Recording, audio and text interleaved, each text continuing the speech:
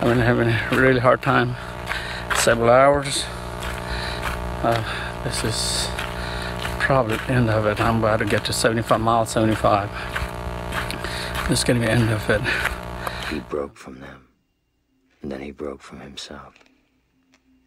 I'd never seen a man so broken up and ripped apart. My friends, one of the things I say is, do not stop at 15 miles regardless of what happens to you, unless you're just happy to go to hospital.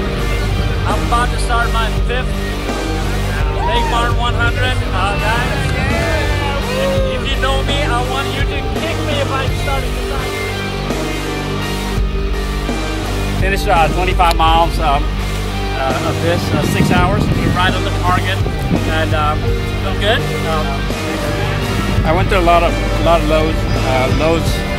It hurt me a lot, but I think I'm going to make this lap at least 50 miles, and then I'd like to thank my Bud's friend here. They were here days and nights to help me out. They have seen me going through the lows and the lows, and now I'm trying to get back to the highs of the highs. Yeah. Finish this race. So.